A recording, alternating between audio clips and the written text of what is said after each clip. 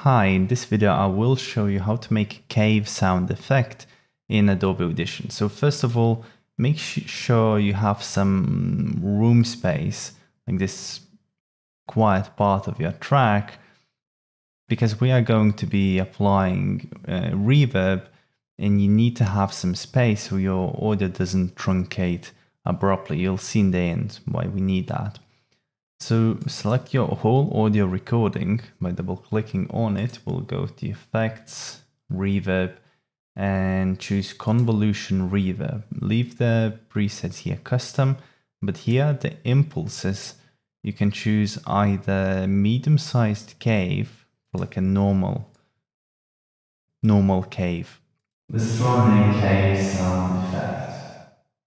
Let's try a cave sound effect. Let's try and make cave sound effect. Right, and then if you want to have like a super large, massive cavern, then you choose this one.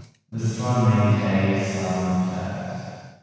And you simply click apply, and that's it. And that's why we need some extra space, because before, I believe, before the track ended somewhere at 2.8 seconds, and then it extends to 4 seconds. That's why you need empty space right here. But that's very easy, and that's how you make a cave sound effect in Adobe Audition.